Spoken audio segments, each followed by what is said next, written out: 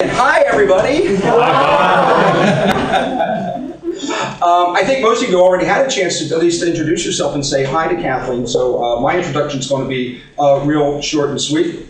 Everybody, Kathleen Kane. Thank you very much. Thank you all very much for coming. I know it's rainy and it's the middle of the day and you have busy lives, so I appreciate you taking the time.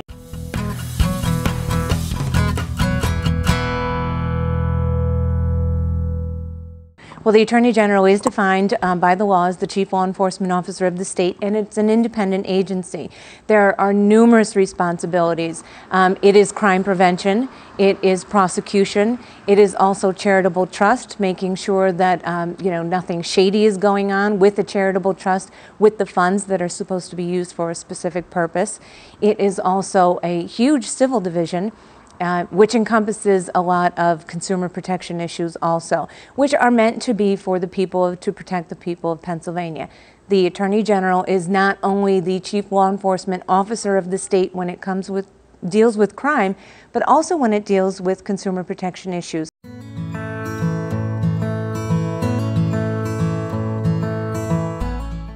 Because I have been a career prosecutor. I started in the Lackawanna County DA's office in 1995, and I worked there as a prosecutor for over 12 years. I prosecuted thousands of cases. I specialized in child sexual abuse, elder abuse, and public corruption. And because of that, I know the skill that you need to be the Chief Law Enforcement Officer of the state. And my mother always said, if you want something done right, just go ahead and do it yourself. And that's what I believe. I don't believe that the office should go to politics. I believe that it needs to be run by a qualified law enforcement officer because it does affect people's everyday lives. And I decided on the Attorney General's office because it's what I love to do. It's what I know, it's what I'm good at, and I believe that I have a great service to offer the people of Pennsylvania.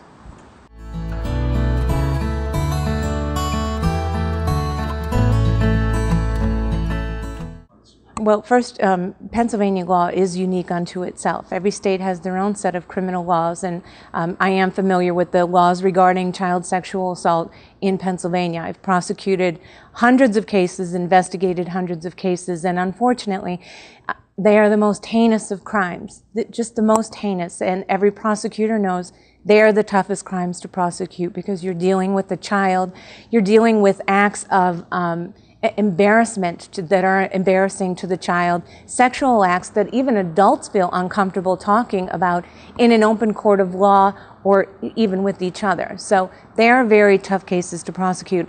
With regard to the Sandusky case, I have to say I read the presentment at 2 in the morning, and as a prosecutor, I was very shocked by the allegations, and as a mother, I was completely disgusted. I have a 10-year-old little boy. I have a 9-year-old little boy. All I could think about was what was running through that poor boy's mind as he's being raped in the shower. And worse yet, what was going through his mind when he thought the cavalry was coming in to save him. They didn't save him in that minute. They didn't save him that night, that week, that year, not even in that decade. And to me, that is a complete violation of the trust that police and prosecutors and adults have to children. It does take a village to raise children. There is no doubt about it. And I believe that the system, I believe that the organization, the institution, the bureaucracy failed those children. The case is now in the Attorney General's office, and in fact, the next Attorney General that we will elect next November will, in all likelihood, prosecute the Sandusky case. And I believe it's got to be by a prosecutor who is well-versed in child sexual assault in Pennsylvania. We have laws that protect the children. We have laws, for example, a jury instruction that says the testimony, only in a sexual assault case, the testimony of the victim alone, if believed by the jury, is enough to convict beyond a reasonable doubt. That is a very important jury instruction, and if you don't know to give that to the jury, justice may not be carried out on that day.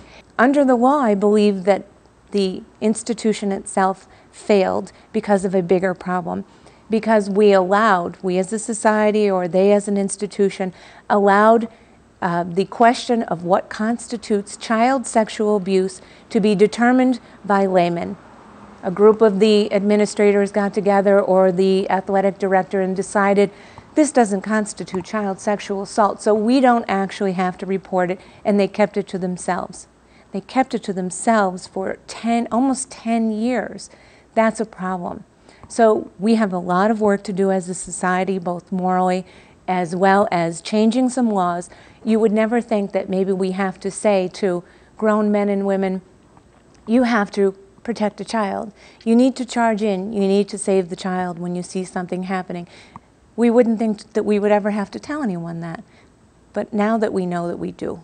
So now we should extend the law to make it that all suspected cases of child abuse reported in good faith, and that's very important, reported in good faith, need to go directly to a child services line as well as to the police, because that gives us accountability as a society, it gives us accountability as an institution, and it gives us accountability to the children that we are morally obligated to protect and to make sure that they are safe.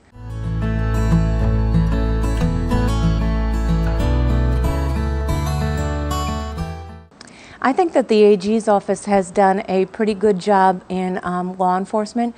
I would change a couple of things. I would change the fact that we can't just focus only on drug prosecutions. I believe that we need to focus more on internet predators.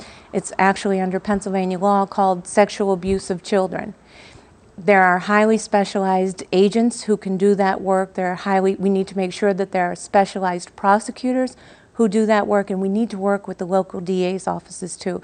We can't fight for funding and take over something that everyone should be doing. It shouldn't be one agency only doing child predator internet porn. It should be our entire state. So I would change that about it. I would also try and help the local municipalities when it comes to gangs and drug dealing.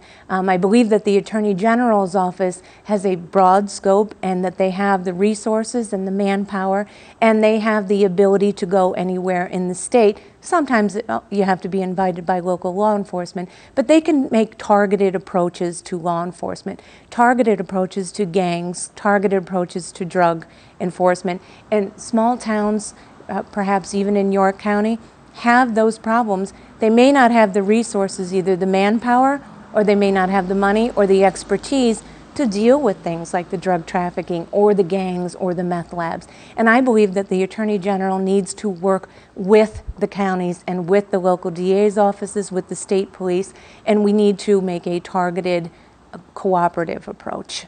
I would also change, I don't believe that consumer protection is as strong as it should be in this state. The Attorney General is the most powerful consumer protector for the people of Pennsylvania. I don't believe that we've seen that in recent years. We need to pay more attention to public corruption.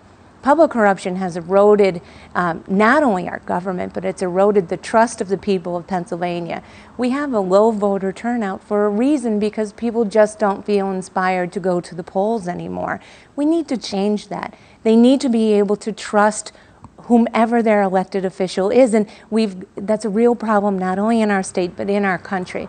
And we change it one county at a time, one office at a time, and we make sure that we elect quality leaders who have the qualifications to do their job and who are doing it for the right reason.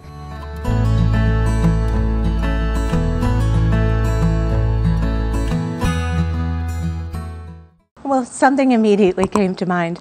I've been working since I was 13, and we always had to be responsible. You know, our family didn't have a lot of money, and if you wanted something, you had to work and get it. Times I had 3 jobs. But when I went to law school, I literally went with $100, not just in my pocket, but in my entire bank account. So I waited for my student loans to come through, but towards the end of the semester, I wouldn't have any money left. I got stuck at Temple in, North Philadelphia, and I didn't even have enough money to take the subway home. I was so angry. I had to walk through North Philadelphia by myself, and all I kept thinking was, no one is even going to mess with me here, because I am so angry that I don't even have $5 for the subway to get home. But, it made me a better person. And at the time, I could hear my mother saying, builds character, builds character. And my response was, I've got enough character. I don't want any more. Somebody just give me some money for the subway to go home.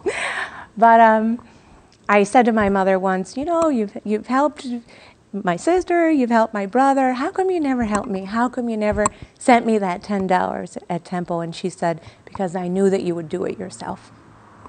You know, thank you everybody for coming out, and thank you, Kathleen. Thank you very much. Really enjoyed it. It's been a pleasure. I'm running because I really do care about the people of Pennsylvania. I really do. That's not just a campaign slogan. I don't have to go out and find a job. You know, my children aren't going to starve, and thank God for that. But I believe that we have, with great privilege comes great responsibility. I have the opportunity to do great things for this state, and I believe that I should never just sit home, and I teach that to my children too, that you have a responsibility to your community. If you can fix things, if you can make them better, if you can make someone's life easier or safer, then darn it, you better get out there and do it, because we live in a community and we have to take care of each other. That's why I'm running for Attorney General. It isn't so that I can, you know, be a governor or be a senator. I love law enforcement. It's my passion, and that's why I want to run. And it's also because, you know, I'm good at it.